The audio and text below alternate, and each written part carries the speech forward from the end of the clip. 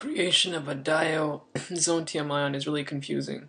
So this nitrogen complex, nitrogen oxide, it gets protonated. So the leaving group then occurs, it becomes positive, and then this positive will obviously have to leave, right? So the H2O comes out, and this is left with a positive charge. All right. So this nitrosonium ion will now react with this amine group. So this amine group is going to donate its electron pair to this nitrosonium ion, and once that happens, you have the N-nitrosonium ion complex, because this is still positively charged.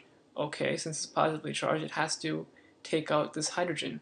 It'll do that. It'll deprotonate its hydrogen by getting water to accept it. So once water has accepted it, it's going to be left with this kind of acidic formula.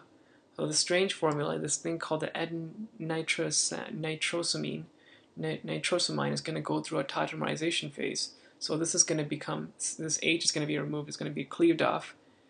Wait, sorry, it doesn't have to actually be cleaved off. We're just going to say that an H group forms here somewhere.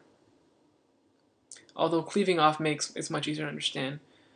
Yeah, so it'll become a diazoniol. This is going to become an alcohol. This is cleaved off.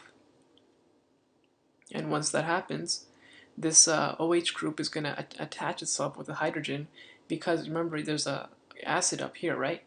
So once that occurs, you have this positively charged oxygen. It's going to come out, and as a result, this thing is going to become positively charged.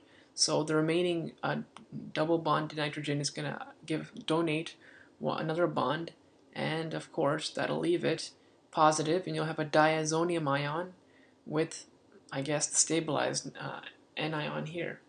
I hope that's easy to understand. That's the best diagram I could find on